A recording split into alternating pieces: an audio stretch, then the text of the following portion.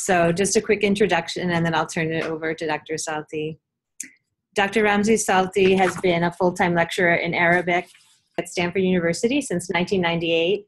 He authors his own Arabology blog and hosts a weekly radio program titled Arabology, which airs on KZSU Stanford 90.1 FM.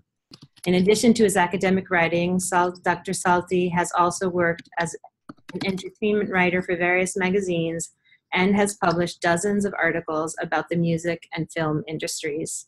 We'd like to give a warm welcome to Dr. Salti. Can everybody hear me?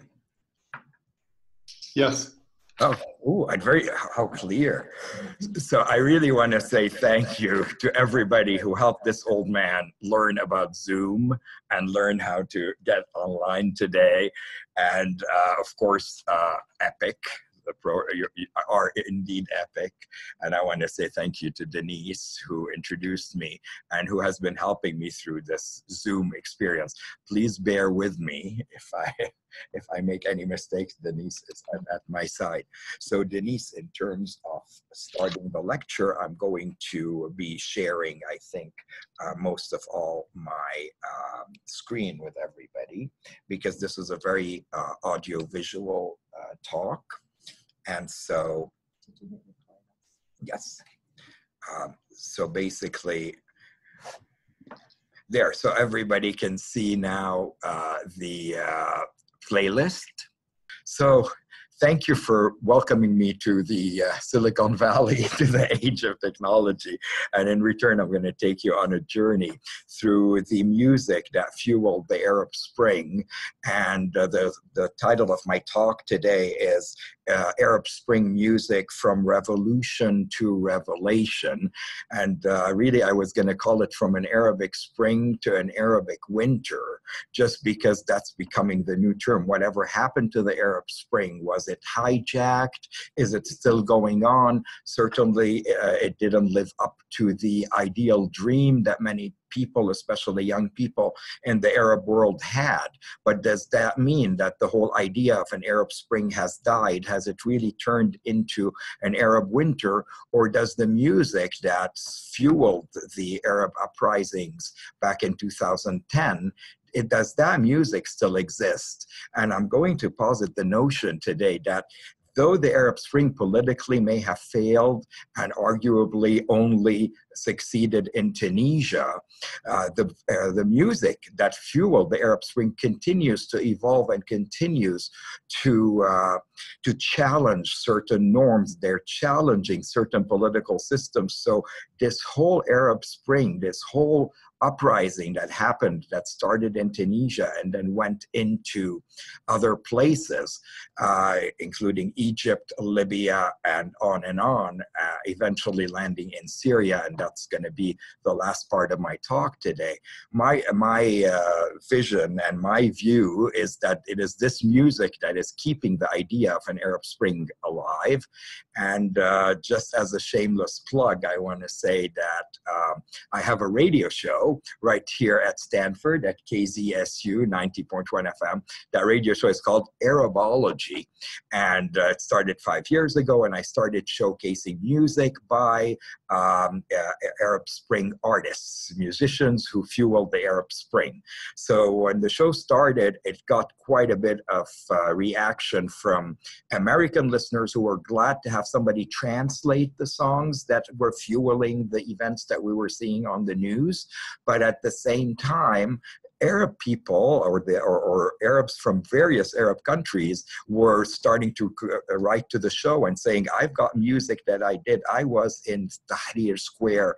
I lost somebody there, you know. So the show kind of got a dual identity, being an Arab American show and having a listenership that is basically in Northern California. But then through the podcast, the show started reaching the Middle East. And now I think the #1 market I have in terms of people listening, when I look at the graphs that follow the podcast, is Egypt. So that's right there an indication of how this music has not died down in Egypt. In fact, we have such a slew of new musicians who are challenging the system in Egypt and who continue to do so. And Egypt being one of the most culturally relevant countries in the Arab world, from Egyptian cinema to Egyptian music, they tend to sort of represent the Arab world in many ways.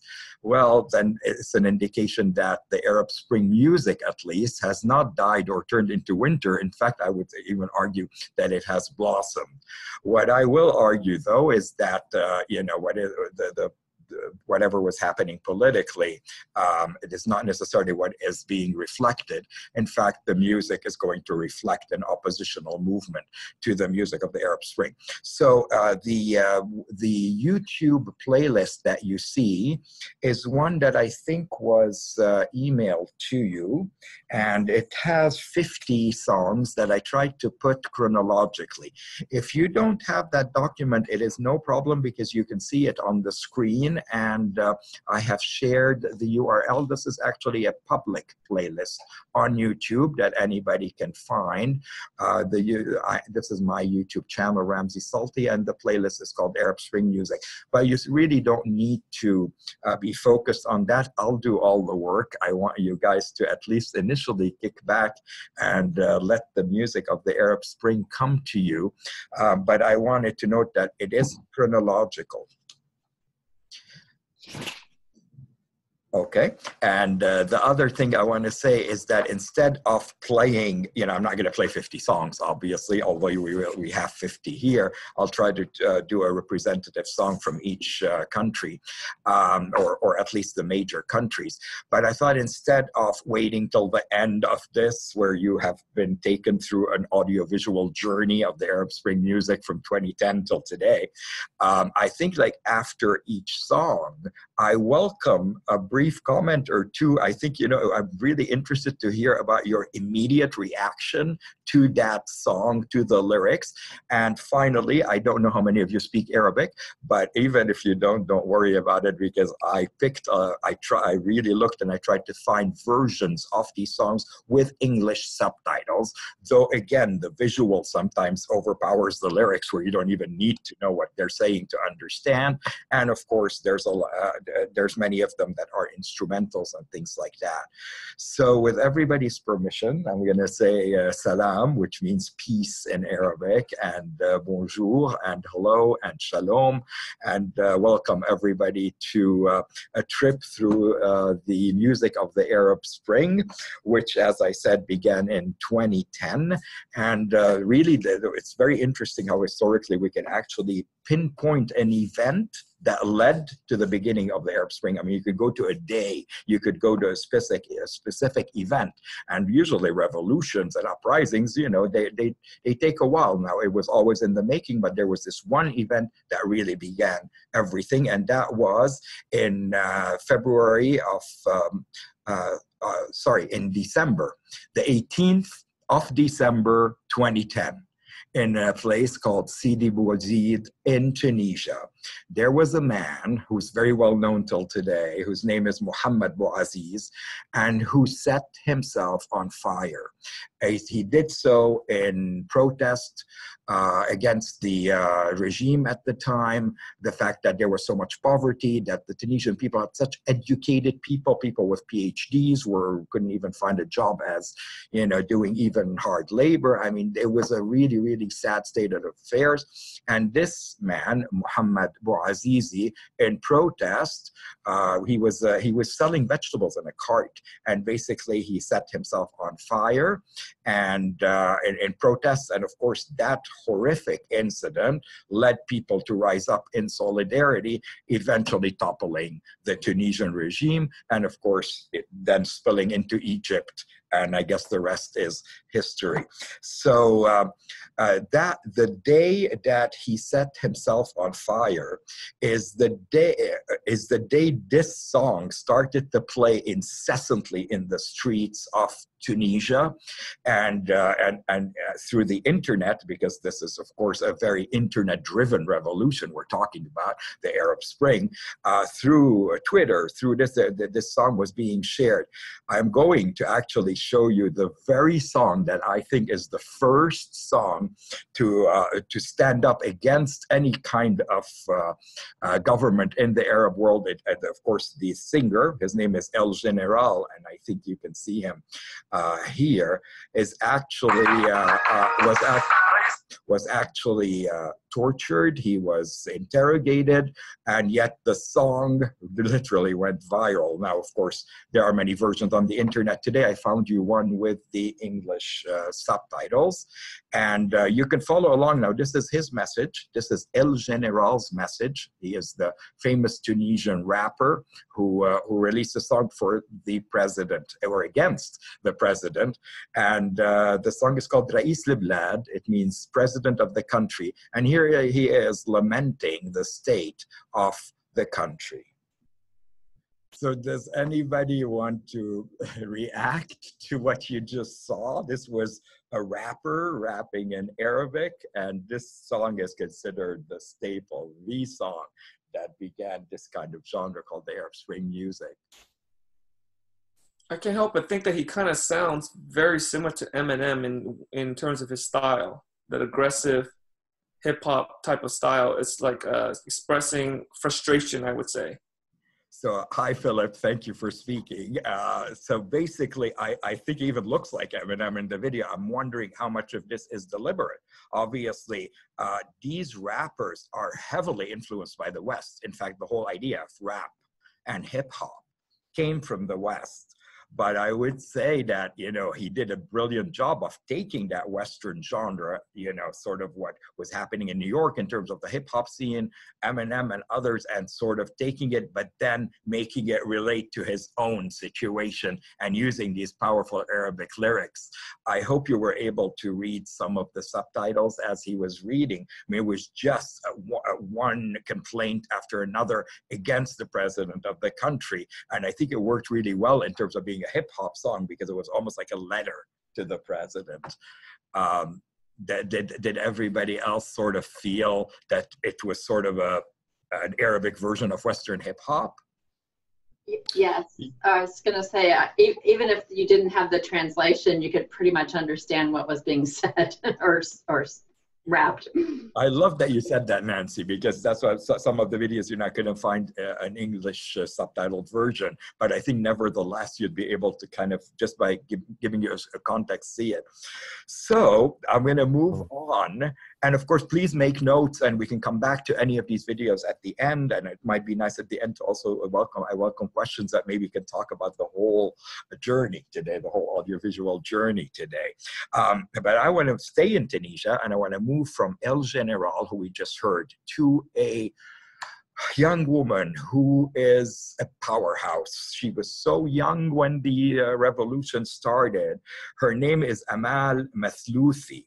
And she started really in the streets. You can see her here as part of the protests in the streets. Now, Amal Mathlouthi composes her own songs, melodies, and lyrics. And shortly after El General, she took to the streets along with her fellow Tunisian friends and colleagues, and sort of went into the street and sang this song, which I think you can see here is called My Word is Free. Free in the sense of unencumbered, free in the sense that it will not be silenced. In Arabic, it's Kilmati Hurra. And she sang this in the street with that angelic voice that moved people literally to tears. Now, obviously, I hate to tell you, but this is expected, that when Amal's song Kilmati Hurra began to go viral, she was arrested herself, she was tortured, and she endured a lot. Yet she would leave the jail, go back into the street after being released, and sing Kilmati Hurra, which became the anthem of the Arab Spring at that point. Just as an aside, a few years ago, I was able to get Amal Mathlouthi to come here and perform at the Bing Concert Hall at Stanford. It was the most amazing thing to know that this young lady who came from nothing, who was tortured, who sang in the streets, ended up singing at the prestigious Bing Concert Hall right here at Stanford to a sold-out audience. It was one of the most uplifting things. So we're going to see her here as she started, and then I'm going to show you a small portion of her performance at the Nobel Prize ceremony, where where she was invited to sing the song with an orchestra. So I'd like you to juxtapose the way it started, very organic in the street, to the kind of orchestral tune that Kilmeti Hurra, this song, became. So here she is. Her name is Amal Mathlouthi.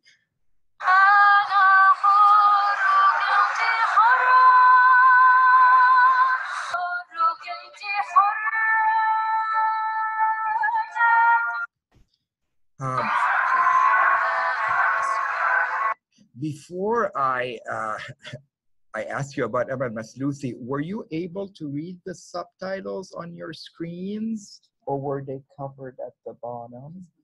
Okay, mine was covered, but I speak Arabic, so I didn't need them. So I'm so glad you were able to read the lyrics, because she wrote the lyrics herself, and the I that she's singing about is really that collective we.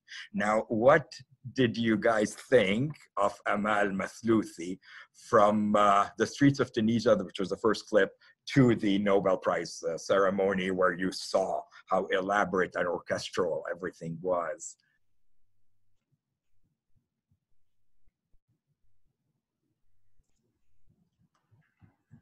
I'd just simply add that the initial clip of her singing in the streets, it was so powerful because it was just so raw. It's just her and her voice. Yeah.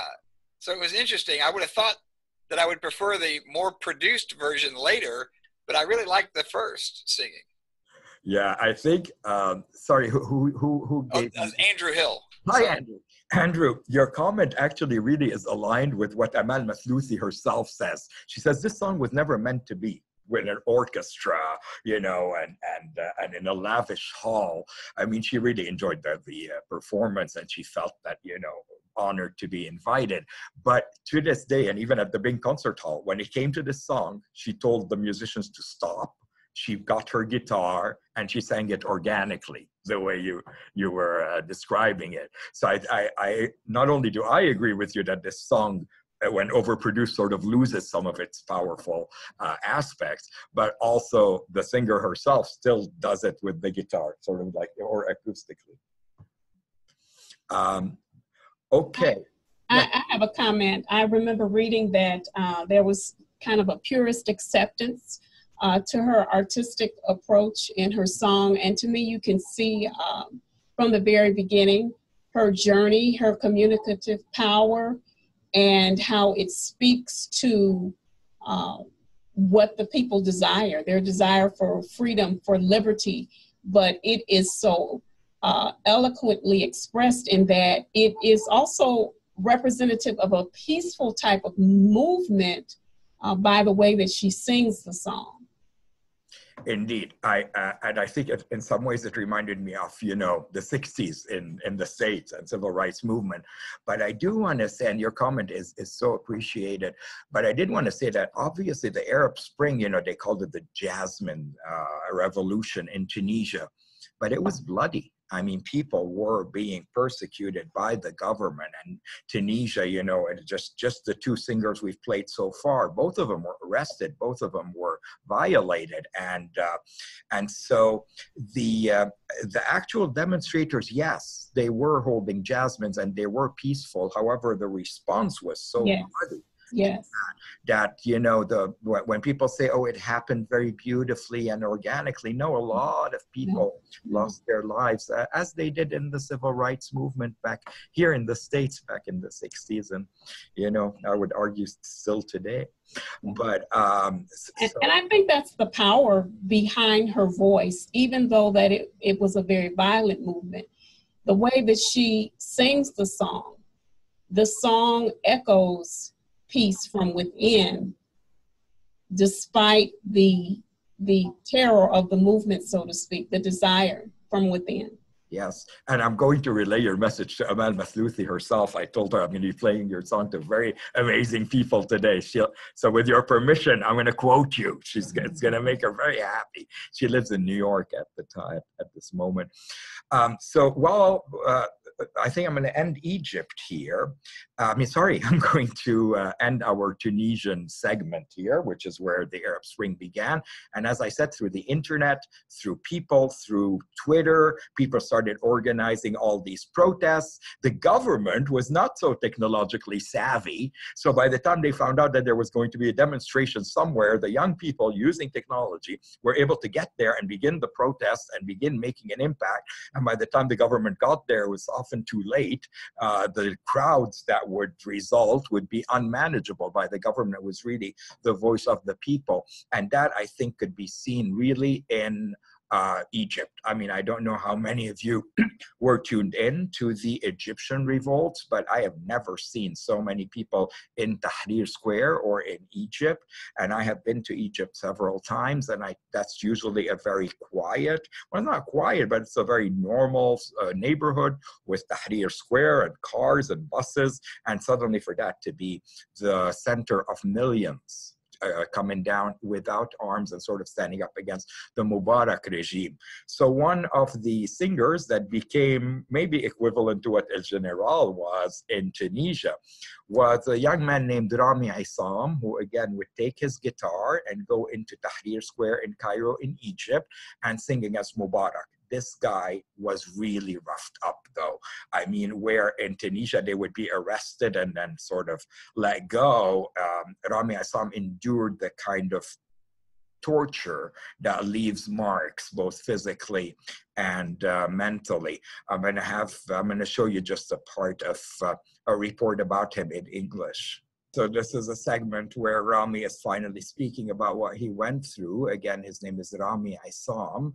And obviously, he consequently had to leave the country, or he ran out of the country. He is now an asylee in Sweden, where he continues to sing against the regime. Now, of course, since Mubarak, then we had Morsi in Egypt, and now we have Sisi. But if you ask a typical, young person in Egypt, was this the result that you wanted? They'll mostly tell you that they believe that the Sisi regime is just as brutal as the previous ones, that this was not the kind of result they were hoping for when they were taking to the streets. And Rami Aissam himself has released songs where he directly attacks Sisi and says that the blood of the martyrs, of the young people in Tahrir Square were not shed to put someone like Sisi in power.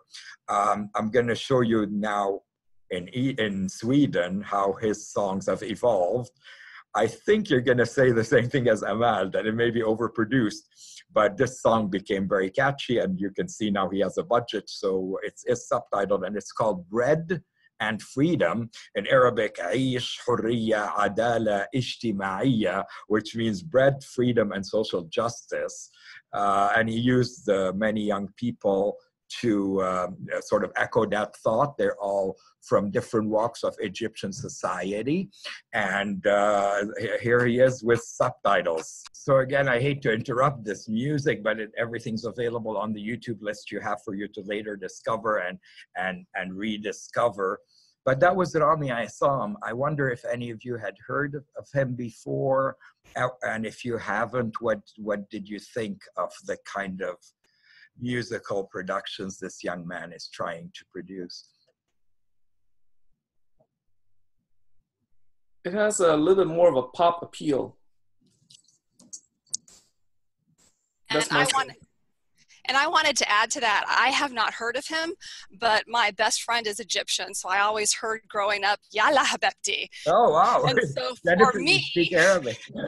No, I can say Yalla Habibti. Those are the most important words. But for me, it sounded very traditional in the music in the very beginning. And then, as I agree with Philip, more commercial and more polished. And so I prefer more of the raw music that you heard in Tunisia. Yeah, I love you guys for caring about the message and not the package. So, in a way, these young revolutionary musicians from Tunisia and Egypt suffered a lot, and they actually sort of are glad that they got record companies now that they continue to release their music, but it is certainly sanitized and it does lose something. Thank God for YouTube and other places where we can still find their organic versions. And Jennifer, Yalla Habibi means let's go, dear, right? What does Yalla Aberti mean? Yalla is let's go, and Habibti is my dear. Oh no, So what Jennifer stated earlier. Right. What did you see, Jennifer, a while ago? Yalla Aberti. Yalla Habibti. Don, if you want to learn Arabic, I've been teaching Yes, I do. at Stanford 20 years. Come to my classes. Okay. All right. Thank you. You are more than welcome. Ahlan wa sahlan. Well, you know, for the sake of time, I'm going to jump to track number 17 in our playlist, because I would have liked to play some more musicians from Egypt, but I think, you know, for the sake of time, I'd like to take you outside of Egypt and see how the music of the Arab Spring then started spilling into Libya. And of course, the result in Libya was nothing like the results in Egypt or of course, Tunisia. Libya became even more chaotic. The kind of young people's movements there were squashed, and really nothing. Things became much worse for Libyan youth. Here's a song by a guy who goes by Ibn Thabit. I mean, the fact that he won't use his real name tells you to what degree Libyan singers who sing against the system, at the time it was Gaddafi, who sing against the system, how afraid they are of being prosecuted and tortured. So this is one of the few Libyan young singers who sang against oppression. His name is Ibn Thabit, and the song is called Victory or Death. It has subtitles. Does anybody want to react to the very short clip that we saw by Ibn Thabit from Libya? That just seemed like real protest music. That was, again, a very different feel to it, and that it's just got kind of the anger driving it in terms of protesting against the situation. Yeah, and the power of that in reaching people. Now, obviously, the video clip that you saw was not actually produced by the artist. It was just a song, and somebody took it and put these visual images, they posted upon the song, and then put the English subtitles. I just used it because I thought if you want to get an idea about what they're singing about. But you guys don't seem to need the subtitles, which I think goes with my argument that sometimes the message of music, you don't really need to understand every word or to even know what they're saying to kind of feel the anger and the goal of this kind of music. So I'm going to move from Libya to Algeria. And this is a singer whose name is Rashid Taha, who sadly passed away a few months ago at the age of 59.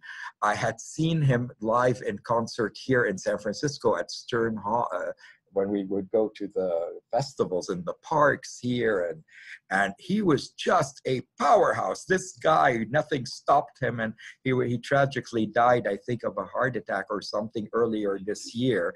He comes from Algeria, and although he had been very popular before any kind of Arab Spring, way before 20 years or a couple of decades before he had started to have these hits, the hits kind of regained popularity, and he became an avid supporter of the youth who were singing against oppression. So here's one of his most famous songs. May he rest in peace. He passed away this year, but I think it's going to give you an idea about how this song, which talks about immigrants. Now, he's Algerian and he lived in France, and so in a lot of ways, when he came to fame in France 20 years before the Arab Spring, he was singing about the immigrant experience of being an Algerian and moving to France. Any reaction to this kind of music as compared to what you heard in the beginning or up until now? I feel like it's a little more ethnic to the region. And the other one, I think the other ones more, some of them sound a little more pop and more Western influence.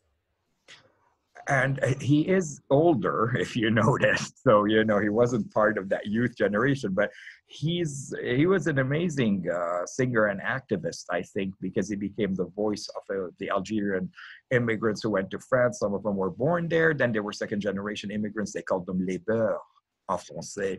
And basically, you know, they've had a problem in terms of their identity. And then, of course, with France imposing certain laws that apply to Muslims and not non-Muslims, you know, there was this whole debate. And he came back, and this song you heard called Ya Rayeh, which I used to listen to when I was a kid. Well, maybe in my 30s. That song sort of came back and the youth were singing it.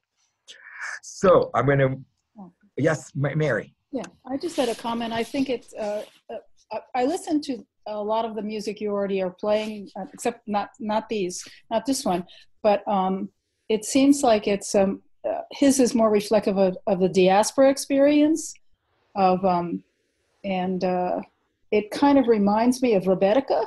I don't know, the Greek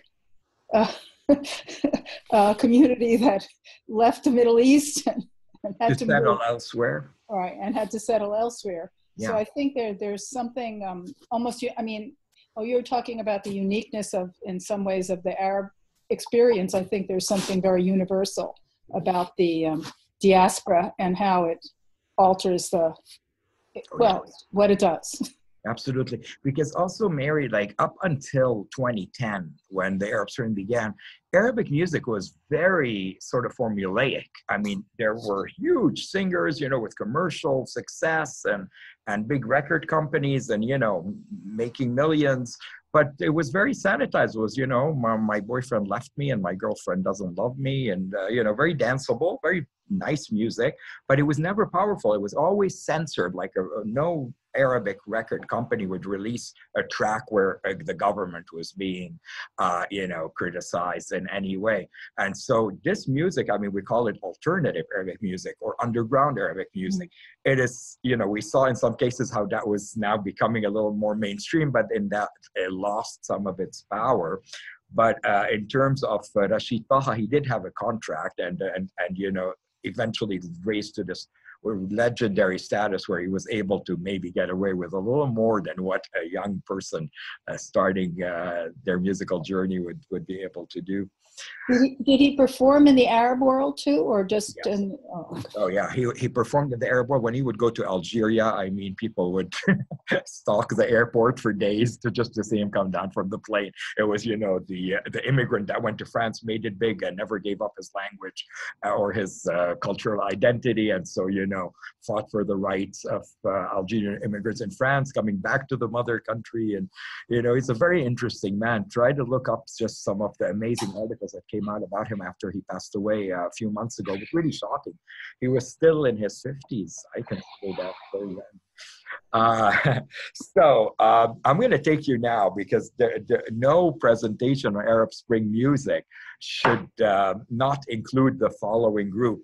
Now, when I say the next two words, they're not going to mean anything to you, maybe to some of you, maybe, but remember the name of this band, because this band, sooner or later, is going to infiltrate every household, both in the East and the West. They're called Mashrou' Layla.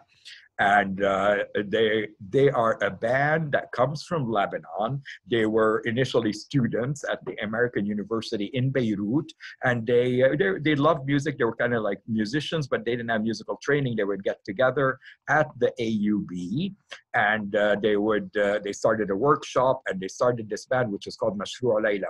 Now, Mashrou' Layla means Layla's project, or it could also mean in Arabic, project of one night.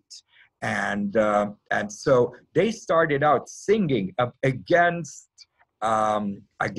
well, let me put it this way. The lead singer that you see on the screen right now, that's the lead singer from Mashrou' Layla, who was very young when they started, in his 20s, was the first singer, musician from the Arab world to come out as openly a gay singer. So he said, I am gay and I am Lebanese and I sing in Arabic and I am Muslim and I am singing against oppression and I am tying in any kind of sexism and oppression, political persecution with homophobia. And that, of course, just exploded all over the place. It led to this band being banned. Of course, in the Gulf countries, they were banned.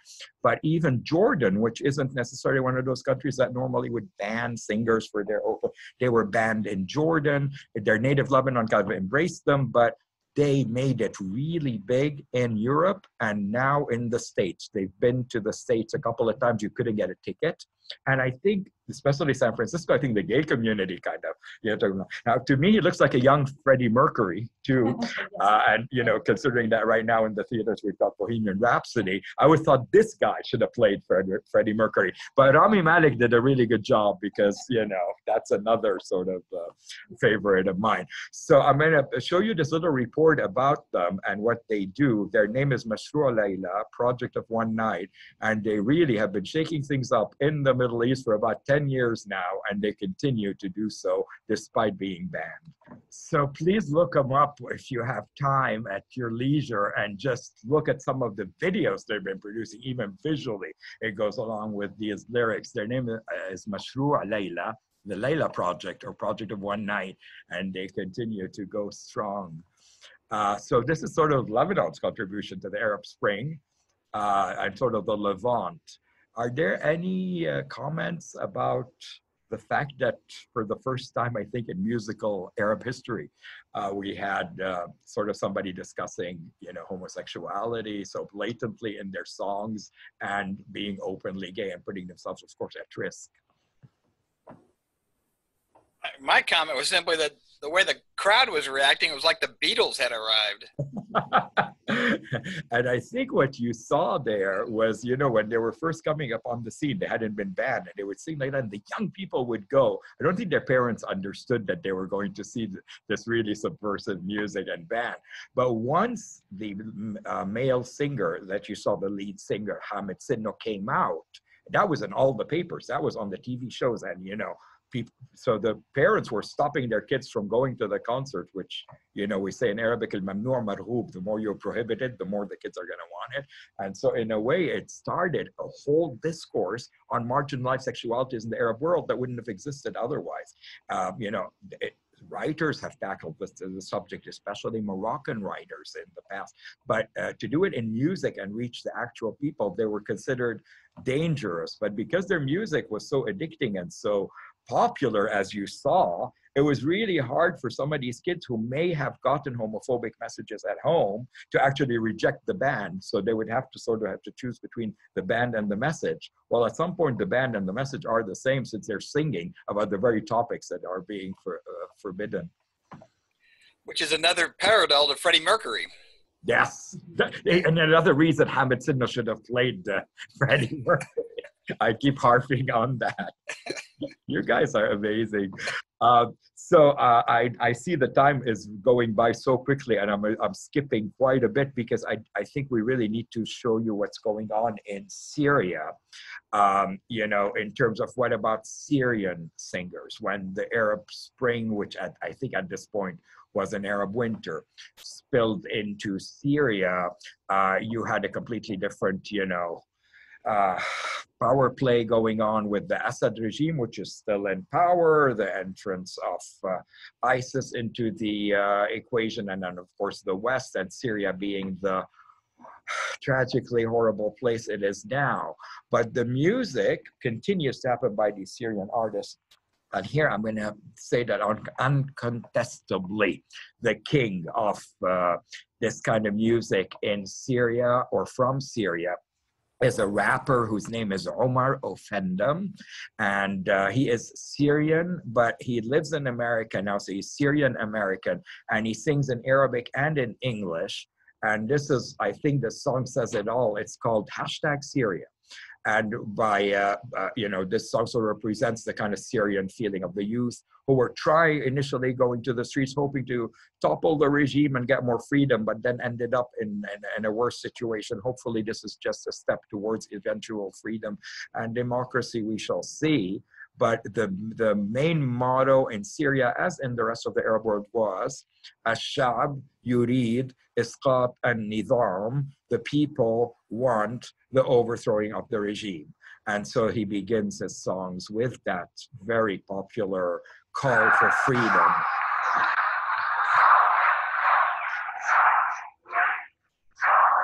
Yeah, sorry for some of the violent imagery in the video. That is actually a video that Omar Offendam himself produced, so it's not somebody else sort of imposing. This is the his officially released video. You know, he is a Syrian American rapper, so that's why he sings in English. But as you heard, there was Arabic throughout, and he does speak Arabic. He also came to Stanford a few years ago and wowed the masses. Any reaction to Syrian revolutionary music? Was that more targeted towards a younger, obviously English-speaking Arabs? I think so. I think this was his target is more like Arab Americans who sort of don't know what's going on there. Sometimes you've got now, you know, with everything going on and this kind of demonization of the Arab world, of Muslims, of, you know, that all the Arabs are Muslim, which is of course not even true. But, you know, I think he is the voice of the Arab American revolution. Having said that, people in Syria love his music because they feel it's one of our own who like is speaking for us in the West. So although they can't really sing the English, and it's hard to sing rap in English when you don't speak English, you know, it's still Omar Offendum has become a household name there. And I think that's why he always makes sure to include Arabic messages, even if his Arabic may not be flawless himself. I see. So he was kind of acting like a conduit between like the West and the Middle East. Indeed, indeed. And I think that his whole message is that identity is fluid and you don't have to choose whether you are Syrian or American or Arab or Syrian, you know, within this identity, like, what are you, Arab? Are you Syrian? Are you, you know, the idea is identity is fluid to him, and he's singing in terms of also on this global scale against all oppression. And harking back to the times, you know, where our country here in the US, when we were going through similar changes. So the time is really going, I'm going to end, I think, because we're you know, out of 50 songs, I ended up playing maybe half a dozen here.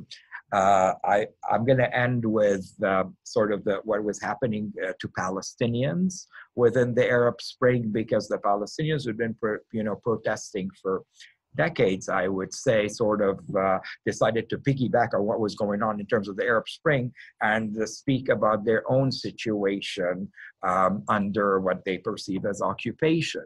And so a group of Palestinian singers who kind of were musicians on their own got together and created a collective that is called 47 Soul. So we are looking now at song number 49, and what they did is really revolutionary, maybe not just in terms of the music that they produced, but also the imagery and the fact that they were able to take Arabic traditions, like the traditional Arabic dance, which is called the dabka. I don't know if you've ever seen it, with people holding hands and you know, doing sort of like an Irish step dance or something, but with an Arabic twist.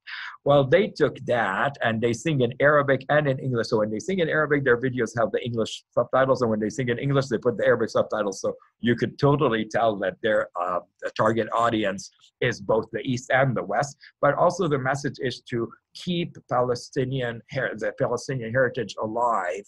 And, you know, no matter where Palestinians are, whether in the diaspora or in Gaza or in the Palestinian territories, wherever they may be, they've embraced them. And the songs are really good. I mean, they're very addicting. They're produced very well, but they're produced by the musicians themselves and not by some record company that imposed anything on them. So I won't say more because I could never sort of convey it. I think the music will say it all. It's called Mo Light, in Arabic, Raf al-Tayr, and you're going to hear Arabic music like you've never heard it before, and it might be a good way to end the visual component of my talk today.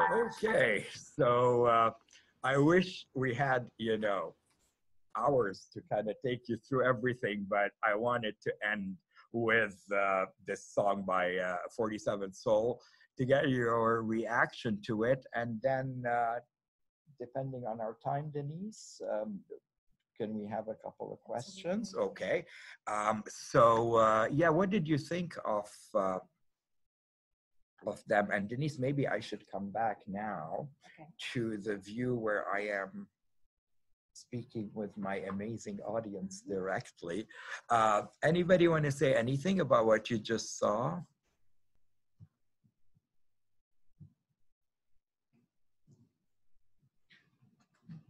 What I'll say, this is Andrew Hill again. I just wanted to say that with that particular video, I was struck by how different it is to listen to just the audio versus listening to the music set to the images, reinforcing the lyrics, reinforcing the message, reinforcing the feel of the music. And boy, it's wrapped together. They can be really powerful combination. So if you had heard the audio without having seen the video, how would it have hit you? Like in what way? Yeah. See, I think very differently, which is that especially even with a combination of English and Arabic, when I'm hearing just the audio, I'm trying to listen, I'm trying to understand, I'm trying to sort it out. But with the visuals, it's just more of an experience you kind of let flow over you. And I just don't have such the analytical approach when I'm watching the video as well. Yeah. Do you feel that the visual element added to the song? Oh, no, I think so. Yeah, and really did. Yeah, and the beat you were hearing, Andrew, was, you know, this is the step dancing that is very Arab, and in some ways the Palestinians use it as kind of like to dance against oppression or whatever they call it.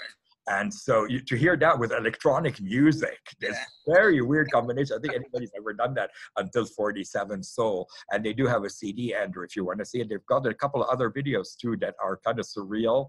And I don't know what they're on when they do them. It's very entrancing. Well, I do appreciate you curating this entire list for us so that we could hear the music and watch the videos and see it as a group. So thank you for doing that. Thank you very much. And thank you for putting up with this beginner who's trying to use Zoom. And like, it's very ambitious of me to try to speak and try to bring in videos and try to, you know, not bore you at the same time, not cheat you out of an experience. So to every person there, I can see, you know, Faiza, and I can see Ah Young, and there's Denise who helped me with everything. Denise, can I just say thank you to you? Do you want to say anything, Denise? Or do we have time, or how are we doing? I wonder, does anybody want to talk about like how the whole, you know, I try to give you samples, but do you feel like, do you have any comments about the entirety? Maybe Suraya, or if you want to speak about anybody. I have a comment I'd like to make, Professor Salti. I feel that music, just like most art, if someone is not guiding you through it, it's hard to interpret. Especially when it's in Arabic, right? If I were, as I was going, you know, that too, even if there are subtitles, I kind of can piece together the message, but it's really hard to understand and appreciate the art form unless there's someone there that is trying to help me along and educate me a lot, especially if someone who doesn't have an artistic background. So I appreciate you spending your Friday late afternoon with us and helping us and guiding us through this.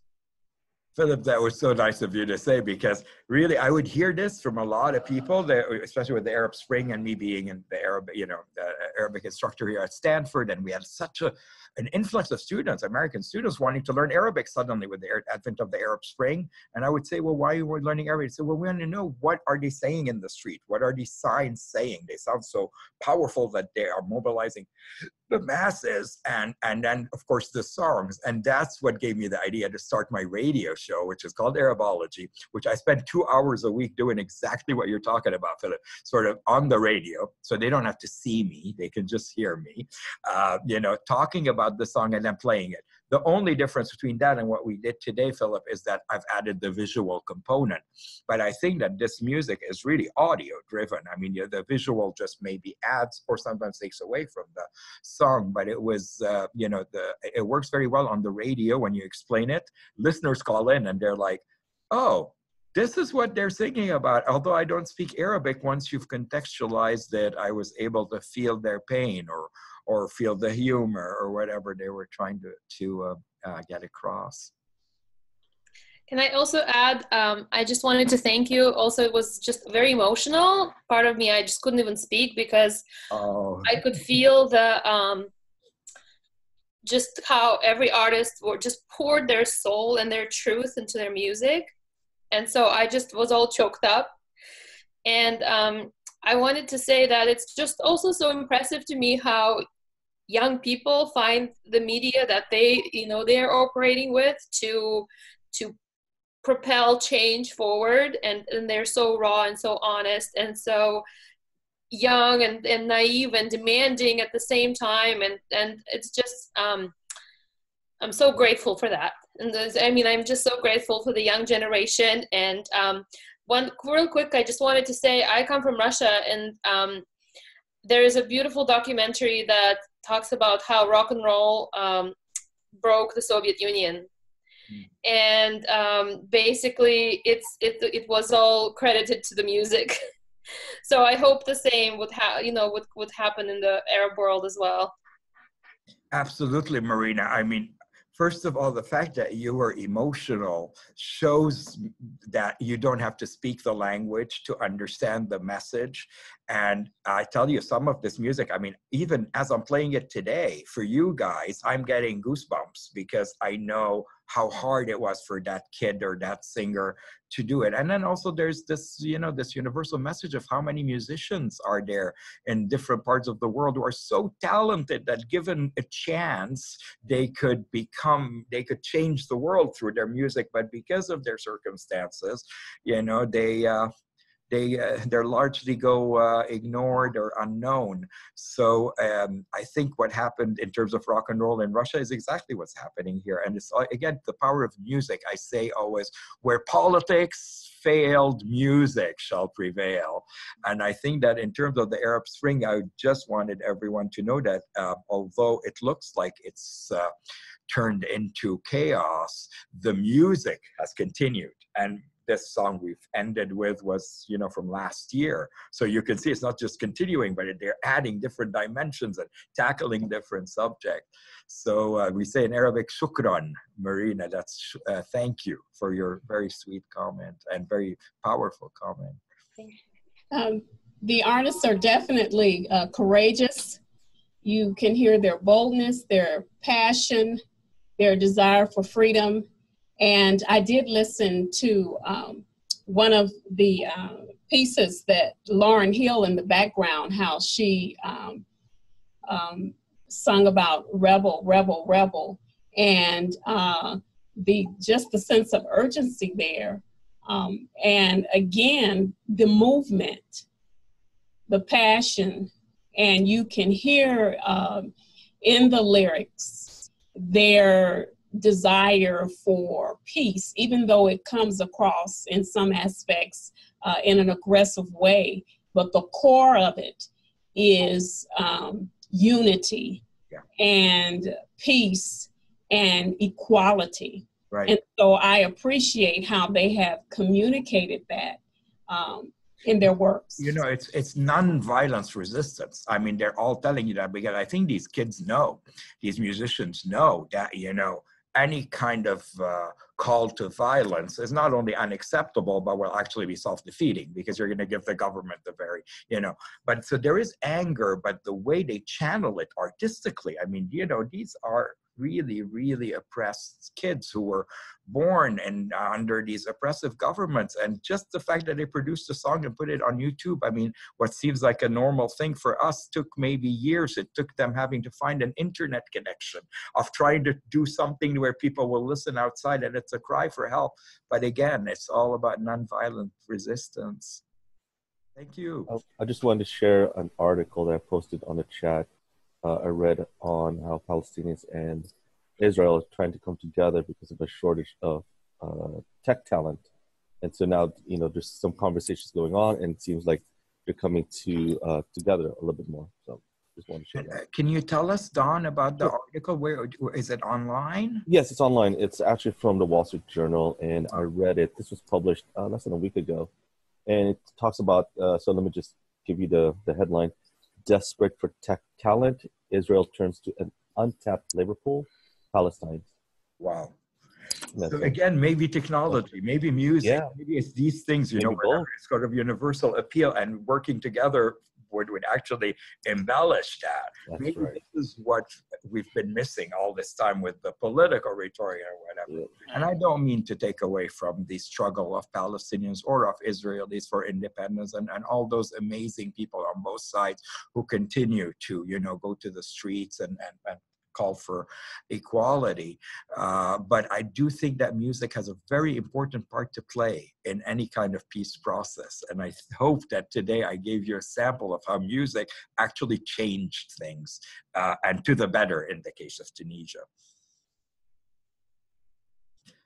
All right. So shall I say thank you to everybody? I'm seeing you, all your beautiful faces there. Thank you so much. Shukran. Thank you. Merci. Grazie. Toda. Afcharistom. Gracias. So I'm running out of languages, but that is thank you for joining me today, for putting up with my elementary knowledge of technology, but also for opening your hearts and your minds to music that may initially sound a little bit foreign, but I think we had a beautiful discussion, and I look forward to staying in touch. You know, please get in touch with me if you come across any kind of music, whether it's articles or music that you think might work for my radio show. You know, get in touch with me online and send me an email and send me cultural productions, and let's keep the conversation going. And, you know, if it's something you think I should play on the radio, then you can always tune in to KZSU, Stanford's radio station, 94.1 FM, and listen to Arabology. Thank you, guys. Professor, I have one last question. Speaking Arabic. Thank you. Thank you again. Have a good weekend, everyone. Sure. Did you want to say goodbye, Denise? I'm going to turn it over to Denise, who has been so patient. There she is. I just want to thank you again for taking the time, for both taking us through this journey, contextualizing the music, and also giving us such a rich resource, and also having taken the time to come down here. We spent about an hour or more together really trying to test out the technology to see how we could make what Dr. Salti does best work in this medium, and he was very open to, you know, learning together to do this. And I think, you know, obviously your experience and expertise in your radio show really comes out too in the way that you know, pull this together. I really appreciate it deeply. Thank you, Denise. To say. Thank you. Thank you, everybody. Thank you. Silent class. Yes. Goodbye, everyone. Thank you for your comments as well. I was going to say that.